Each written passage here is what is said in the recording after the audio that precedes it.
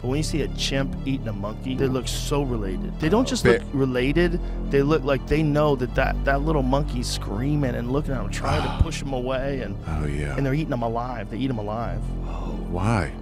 They don't give a fuck. They don't give a fuck that the monkey's screaming.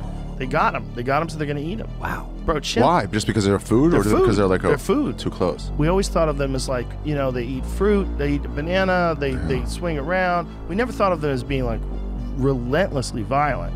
Right? Drive limousines. When you were kids, you never thought of a chimp. Yeah, you picture little bananas and stuff, like peeling a banana. There were people's sidekicks on TV shows. Chimps eat baby monkeys' brains first, a clue to human evolution. Oh, God. Wait, is that a baby? Is that a new one? Look at that, they're eating the baby monkey brain first. Oh, my God. Oh, my God. He goes right for the head to eat the brain. He looks so casual. He's having such a good time. So casual, just ripping it apart. And the strength those things have is just preposterous. The strength that chimp has, we want to think it's like relative to like their size. Like